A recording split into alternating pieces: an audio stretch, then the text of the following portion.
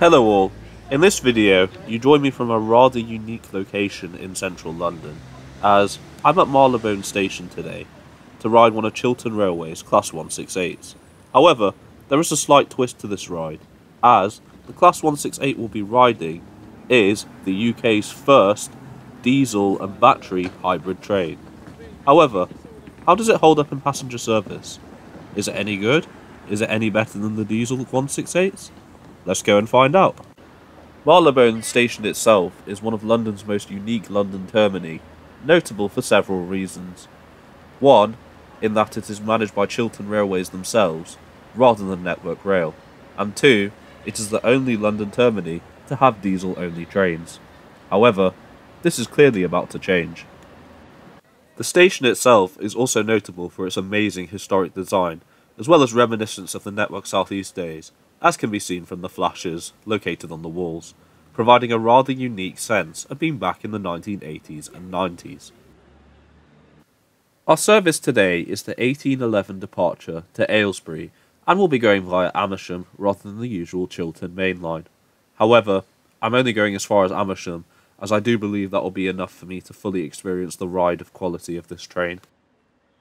Heading towards our service at Platform 5, we come across one of Chiltern Railway's silver sets, which consists of a Class 68 diesel locomotive, as well as 6 Mark III carriages and a DBT, commonly used on services to Oxford and Birmingham. I will be having a look at these relatively soon, so make sure you subscribe so you don't miss the video. I seem to have got my timing right, as my service to Amersham has just arrived after completing its journey from Oxford. My train today consists of 4 carriages, with the rear 2 carriages being an unmodified Class 168, as used on Chiltern Railway's mainline services. Although, as can be seen here, they are often found on non-mainline services, such as the Aylesbury via Amersham route. However, we are not concerned with this particular Class 168 today, as the main set that we're interested in is the front set here, which is Chiltern Railway's specially modified HybridFLEX train, which includes both diesel and battery power. The project itself includes the prototype, which is 168329, a former TransPennine Express machine, which transferred in 2015/16. Now that we're towards the front of the train, I feel like I can talk more about the Class 168s, as well as the HybridFLEX project in general. The Class 168s were built in several batches between 1998 and 2004, with the whole fleet being operated by Chiltern Railways. The development of the Class 168 led to the successful development of the remaining members of the Bombardier Turbostar family, notably the Class 170, Class 171s and Class 172s.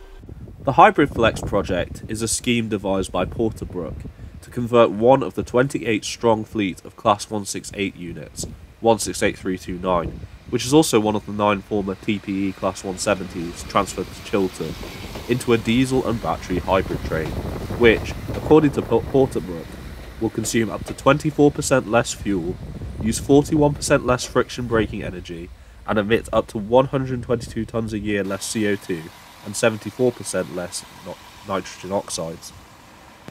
The unit was converted during 2020 and was officially tested on the Ecclesbourne Valley Railway between late 2020 and early 2021. The HybridFLEX was officially launched in July 2021 as part of Chiltern Railway's silver anniversary, celebrating 25 years of the company's operations, despite having changed ownership several times during the lifetime of the franchise. Shortly after the launch, however, the unit returned to Wolverton for further modifications, as can be seen here, and was not officially launched into passenger service until late February 2022. A second unit, 168321, was also due to be converted as part of the HybridFLEX project. However, this was subsequently shelved, owing to increased costs as well as operational issues, and as such, it returned from Wolverton a couple of weeks ago, unmodified. Well, now that we know a little bit more about our unit, it's time for us to board and take a look around. Starting from the front of the train, we can see that the general consist is 2+2 throughout, featuring tables, which is useful for long distance journeys, such as London to Birmingham and Oxford. Approaching the wheelchair accessible area, we can see that there's a PRM specified toilet, which I'll check out later. It was disappointing that to get into the other carriage of the train, you did have to use a bit of force. At the rear of the train is a standard toilet, and apart from that, that's more or less it. It is pretty basic for a two-carriage train, so I think it'll do the job nicely. So, with that being said, it's time to take my seat and hit the iron road. So let's go.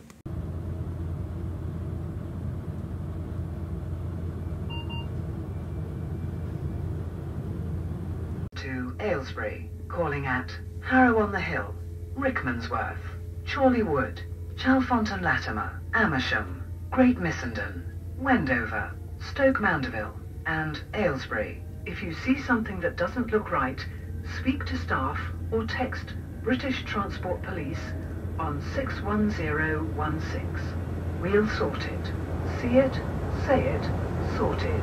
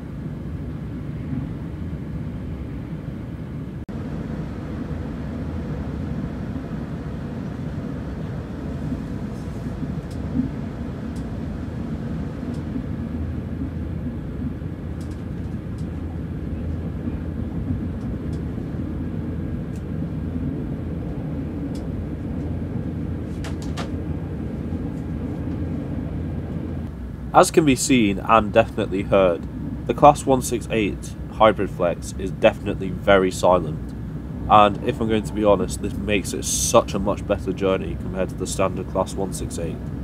It definitely makes it a lot more relaxing and a lot more peaceful. I'm sat in the quiet zone at the moment, and if I'm going to be honest, this definitely does make it seem more that way, considering the reduced noise and levels that you can hear on this train. Not to mention that undertaking this journey at sunset over the Chiltern main line makes for a very picturesque and relaxing journey. So, let's go onwards.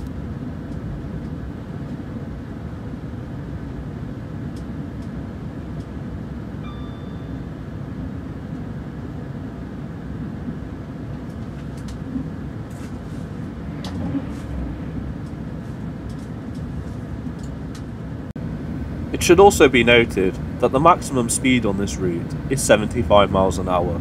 However, we're currently at 58, and even then, the train is still incredibly quiet, which is really impressive, and it does really make for a much better journey experience.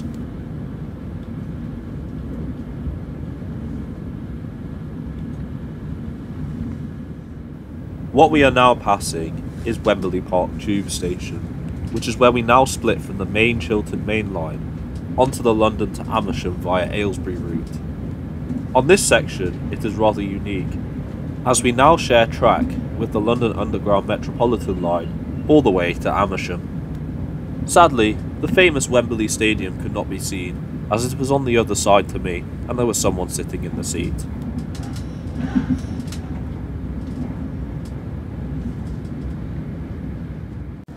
After an approximately 14-minute journey from Marylebone, we are now approaching Harrow-on-the-Hill, which is the main station in the town of Harrow in northwest London, and is a major hub for Metropolitan line services to all destinations.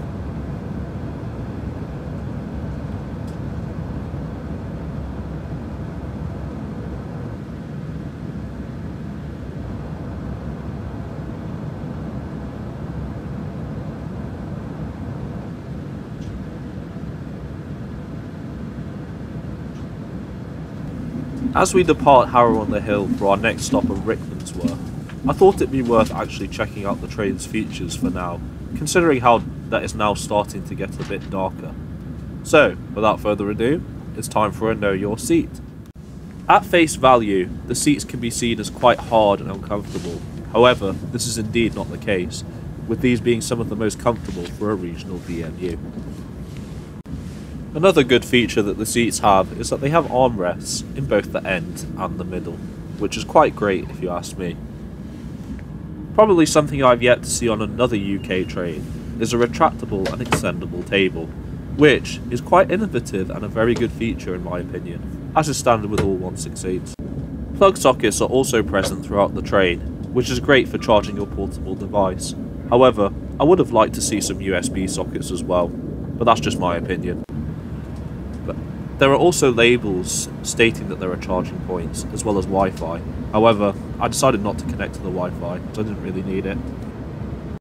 Coat hangers are also present next to each seat, and are in a rather good position to be fair, as you can easily watch your stuff, whilst also not having it in the way.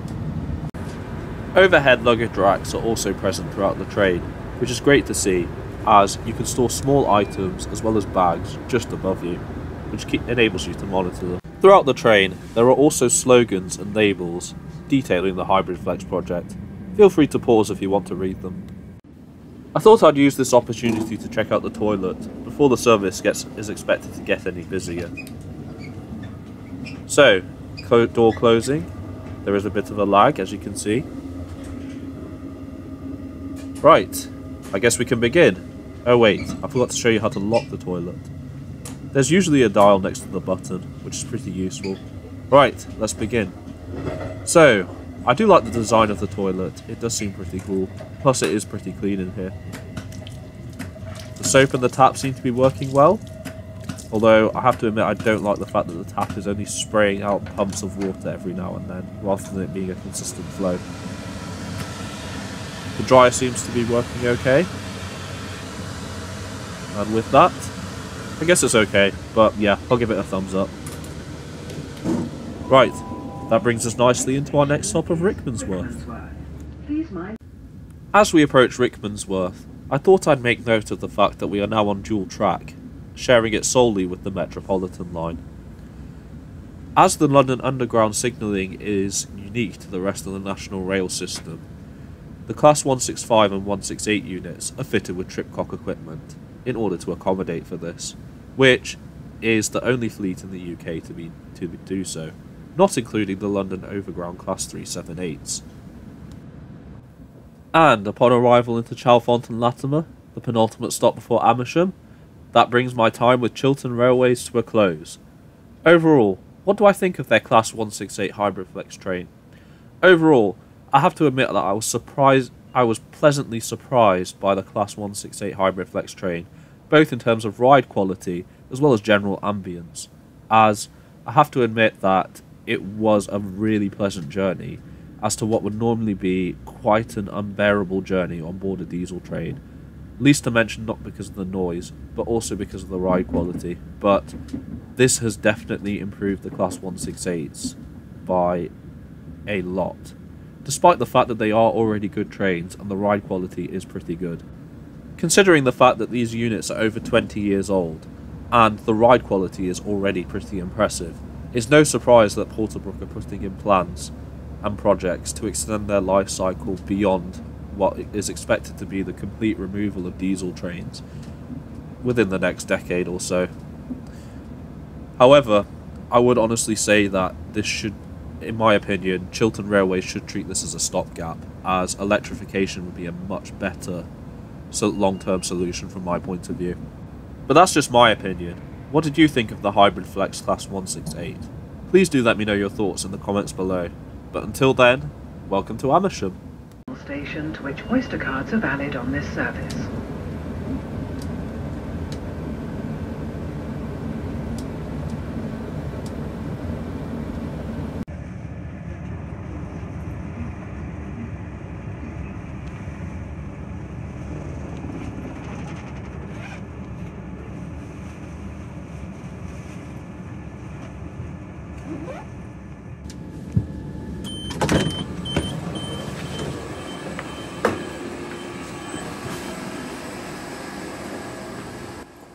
And there we have it, the UK's first diesel battery hybrid train.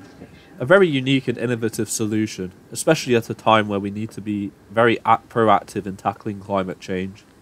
Well, I do hope you've enjoyed the video today. If you did, please help us out by giving it a like, sharing the video, as well as subscribing to the channel and enabling notifications, as I'm now uploading new videos every 2 Fridays at 5 PM.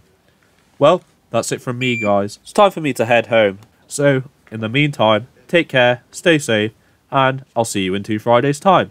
Bye.